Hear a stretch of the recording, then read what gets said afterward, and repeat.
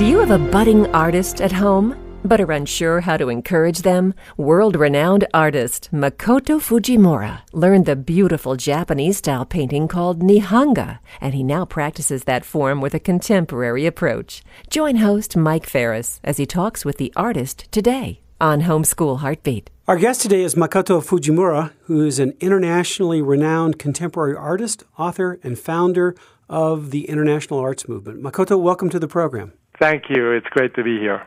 Would you please share with us how you decided to become an artist? I was an artist before I knew I was an artist, but it wasn't until college that I really feeling called to the arts, even though I didn't know who was calling me to do that. Makoto, it sounds like you have eventually learned who was calling you. Tell us about that. It was after college, and my wife and I got married, and we ended up going back to my roots as far as my culture. I was born in Boston, but brought up biculturally between Japan and U.S., and we were back in Japan to study this very prestigious lineage program in the art form of nihonga, which is Japanese-style painting.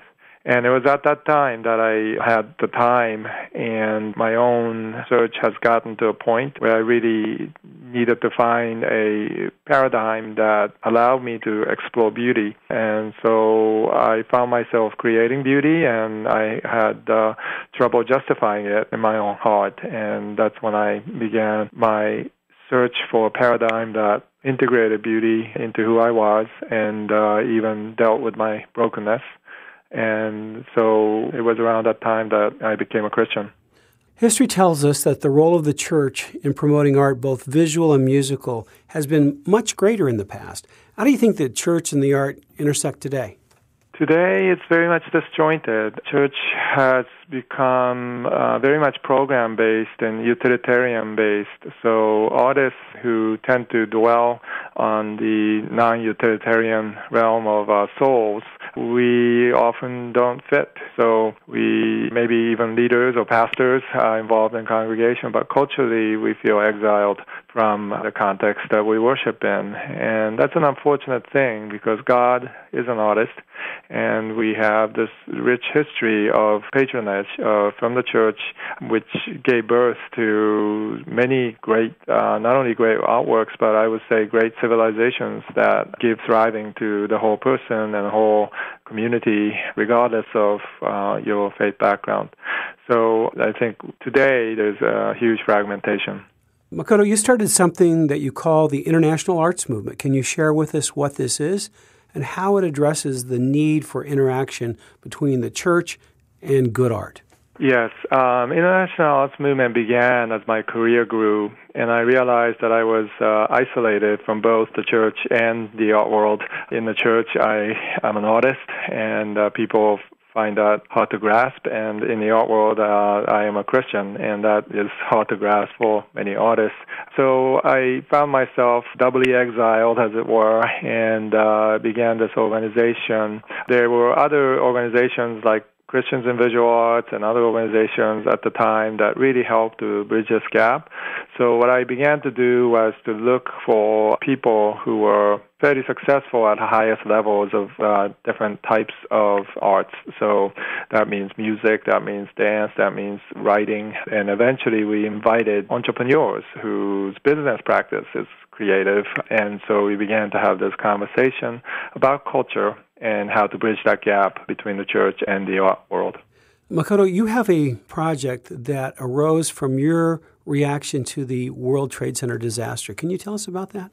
Sure. My family, I have 3 children, young children at the time, living about 3 blocks away from the towers. My studio is about 10 blocks away, and I knew many artists in the area. Of course, we were very traumatized and devastated. We were barely able to get back home after 2 months, and ensuing reconstruction of downtown was right in front of us. We were ground zero residents. And so I began to think about how art can play any role in this. We felt very powerless and unable to contribute to much of anything, but in that fog, I decided to just simply gather local artists and have a safe place to talk about what we experienced, and that became Tribeca Temporary Project, which ran for about 6 months, and it was an international arts movement project supported by actually many churches, although many of the artists involved were not Christians. And people could simply be themselves, express their fears and concerns. And yet, because we were artists and musicians and writers, we began to collaborate. And many of the examples that you see online at tribecatemporary.com is very much from that time. And you see examples of artists collaborating, happenings, and so forth. Makoto, in a recent commencement speech, you stated that death spreads over all our lives, but that beauty is a harbinger of hope. As we look at the results of sin in the world around us, how can artists remind us to hope in Christ for the future? Yeah, artists has a great role in helping the culture lament and look toward the future. What we tend to do in this American culture in particular is that we basically move on without really deeply dealing with issues that we struggle with. So we end up with a kind of a superficial culture in which many people out there are wounded and hurt from our past experiences and traumas, but we don't have a place to go to talk about that. And so art becomes a way to mediate that experience. So if you're listening to a radio and hear the song, and then the song speaks about your experience, but at a deeper level, you resonate with that song. In the same way with art or theater or poetry. And so artists have a responsibility to care for culture and to produce things that are true and authentic, but can help people to see through the darkness. And oftentimes we find that when we do that, because of how God made the world, we end up in a place of hope rather than despair, in a place where you can start to see a glimmer of light at the end of the tunnel. Makoto, you're a prolific artist, but I'd like you to focus on your project called The Four Holy Gospels. Can you share with us how you approach the commission to illuminate Scripture? Crossway Publishing, who publishes the ESV, English Standard Version of the Bible, approached me about 4 years ago to consider being a commissioned artist to commemorate the 400th anniversary of the King James Bible. And when they approached me at first, I was astounded to find out that no single artist has been asked to do this, to illumine the four Holy Gospels in 400 years.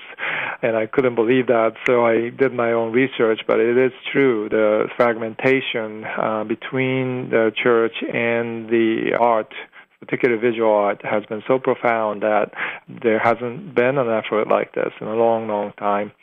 So I began from scratch. I looked at all the medieval manuscripts way before the Renaissance to right up to the Renaissance time, up to contemporary times of William Blake and Barry Moser and St. John's Project, which is in Minneapolis. It's a collaborative project. So I had to somehow synthesize all that into the language of today, contemporary language and or visual language, and then illumine the Gospels, which was a profound honor. I learned a lot from that time. Where do people see the work? You can certainly go to Crossway's website or my website. There's a video on my website on many of the major projects that I've done recently. Golden Sea was my current show in New York City, as well as the Four Holy Gospels project, and the book is available as well.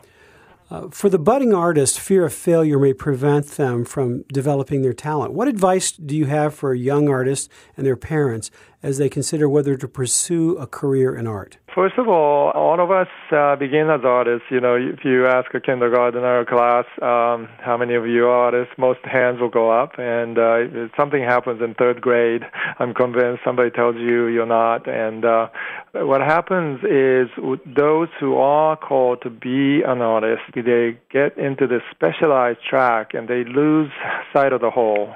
And so what I encourage young budding artists to do is to experience life, to read a lot, travel and find their voice in the very traditions that they are raised in. Oftentimes we take those things for granted. We are like this storytellers, in the campfires, sitting around and talking about the tribal history and the glories that we once possessed, or we are the vision for the future. And that's a role of an artist. And whether you're a musician or you're a theater person, we have a profoundly important role to play for our own communities. So don't lose touch with your own communities. Spend a lot of time studying its history, and it basically comes down to your love for people, your neighbors, love for God who made us creative, who is an artist himself. And I always encourage young ones to explore and take a lot of different classes, not just in art, because art itself is changing and it's multifaceted, and with the technology that we have, it's going to require a lot of synthesis. Makoto, thank you so much for giving us inspiring work, and I fully agree with you. God is the greatest artist of all. I'm Mike Ferris. Want to learn more about fine art in your homeschool? Hear additional content from this week's guest, Makoto Fujimura, and discover fine arts resources, as well as learn more about the international arts movement when you visit homeschoolheartbeat.com. That's homeschoolheartbeat.com.